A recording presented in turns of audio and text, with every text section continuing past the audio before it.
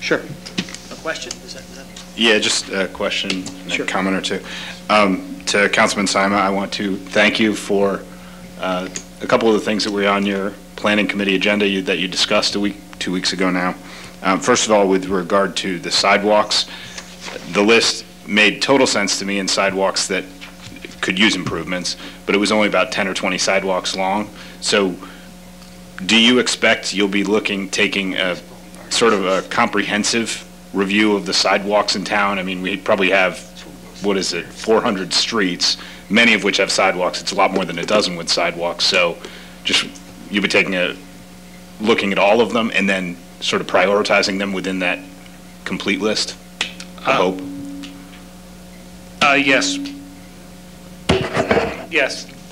As we left the meeting, that issue that night, we left with each one of us saying that we were going to look around town and bring up a list of sidewalks that we see having deficiencies and address them, and then compile that list and make sure that we get as much done in each year with the money that we have available, instead of just doing entire streets at once, where we could eat up all the money on just one road and not really address only some of the part of that sidewalk is bad and other parts are good because of trees and wet areas.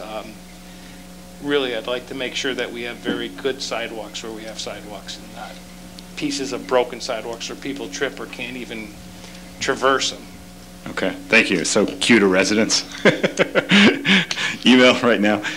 With regard to the Rosemary Lane issue, I just want to point out that I'm still hoping that we can get an answer from staff regarding what I feel was my basic question, primary question. Why was the road paved in 2008 and the storm drains installed in 2010? It just doesn't make any sense to me. And last, with regard to the natural gas pipelines you discussed, it could definitely benefit the 4th District. That's a great thing, thank you. Both Norton and Doolittle, Norton on North Brooksvale, households there, as well as Doolittle, may possibly come down Ives Row and across Oak Avenue, and there's the potential for households hooking up there, which would be great. And thank you. What I see you doing is taking a comprehensive long-term view to reviewing costs on things like the natural gas and other projects in town, so for planning purposes. Thank you. Thank you, Mr. White. Okay, we'll start with liaisons, and again, I'll start with Ann, and we'll work this way just to do the minutes. Yeah, I don't know. It's curious. We'll talk about it in the executive session.